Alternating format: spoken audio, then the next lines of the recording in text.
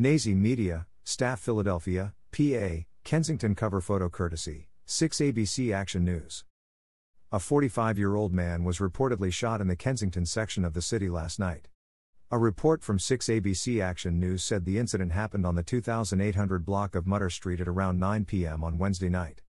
Photo courtesy, the Philadelphia Inquirer. The shooter reportedly fired a total of 10 shots. 2 hit the victim in the leg. The victim managed to run from the scene.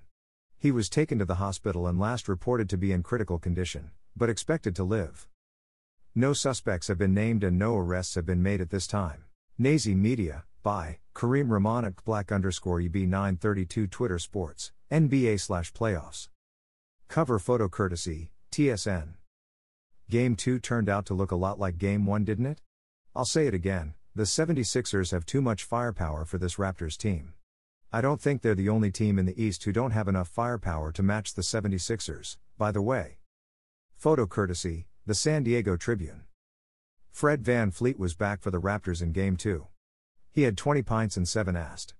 In 44 minutes of action. Anunoby had 26 pints and Pasquale Siakam had 20 points and 10 rebounds in the loss. Once again, good production from Toronto's top 3 scorers, but not enough off the bench, and definitely not enough to compete with a team that can score as easily as the 76ers. Joel Embiid led the home team with 31 pints and 11 rebs. Tyrese Maxey fell 2 assists. And 1 rebound short of a triple-double.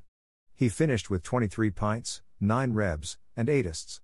Most impressive to me though, was Tobias Harris.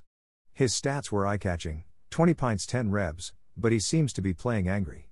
I don't know what this man is so mad about, but I'm gonna need him to keep this same energy throughout the playoffs. Yeah, my 4-1 series prediction still stands.